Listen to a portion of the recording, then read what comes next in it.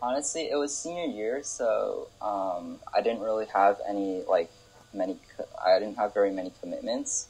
So it was kind of just like I would go to school and I would just kind of be out of it, but people would just be like, "Oh, he's probably just sleepy or something." The one thing I didn't mention that started happening is sometimes when I drink water, it's like my head, like my brain doesn't coordinate properly with my throat or something. So sometimes I'll accidentally like inhale the water and I'll just start coughing for a little bit.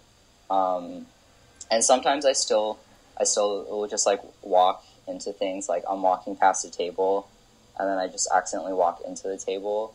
So in terms of like academics and everything, I feel, I think it's hasn't really changed much. Just some of the like the motor coordination, just a little weird sometimes.